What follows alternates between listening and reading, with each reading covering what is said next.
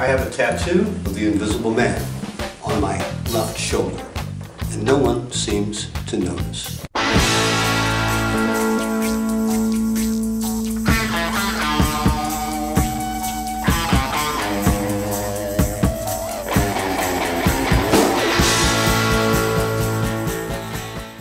Thanks for dropping by. My name's Steve Thomas, and I just want to warn you right up front that this show is not going to follow any particular format.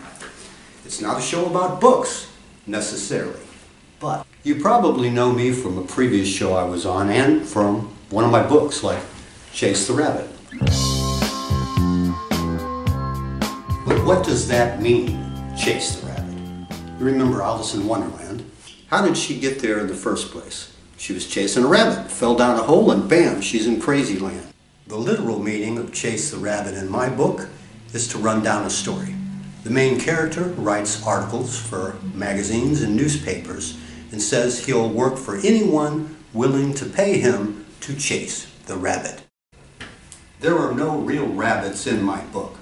There are monkeys rolling bowling balls in the belly of the great Graf Zeppelin, but that's a whole other story. The point is you have to have a verb and a noun in life. Chase is the verb, rabbit's the noun. It's just that simple. I used to play this silly game when I was really bored just to entertain myself, and I'm going to share it with you now. It's good for about 60 seconds of fun. Take a song title, any song title, and replace one of the words with the word lunch.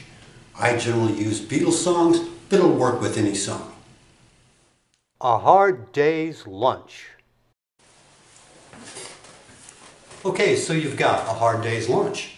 All you need is lunch. The Lunch on the Hill, Sgt. Pepper's Lonely Lunch Club Band. Why don't we lunch it in the road?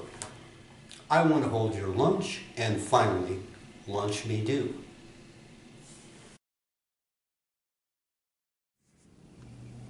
The chair on its side in the room cannot hide. May feel odd and uncomfortable too. You just can't sit in a chair on its side, but it's there, wood and bare, and the chair doesn't care. You have to pick it up and put it back on its feet. For a chair is a younger man too, and may be of some use soon, if we care for the chair. Let's get back to the Graf Zeppelin. Does anyone know what that was? Most of you have heard of the Hindenburg from the great Hindenburg disaster of the 1930s. Well, the Graf was a giant airship like that, and it plays a big part in my book. It makes me wonder how much people really know about history, especially when it comes to Hollywood. We all know who Marilyn Monroe was, but before Marilyn, there was Jean Harlow. She was actually the first blonde bombshell. How about Marion Davies, Clara Bow, Marie Provost? They were all huge stars in their time, and they're all in my book, but are now largely forgotten. So in 100 years from now, are people going to remember Kim Kardashian, Anna Nicole Smith, or even Madonna? 100 years from now, think about it. Hopefully they'll be also largely forgotten. Hopefully by then, those folks will be invisible. So here's your assignment for this week, folks. Look up my book, Chase the Rabbit, on Amazon. Stop playing video games and watching TV. Comment below on your version of A Hard Day's Lunch. And until next time, folks, grab the rabbit by the throat and shake it. This is Steve Thomas saying goodbye.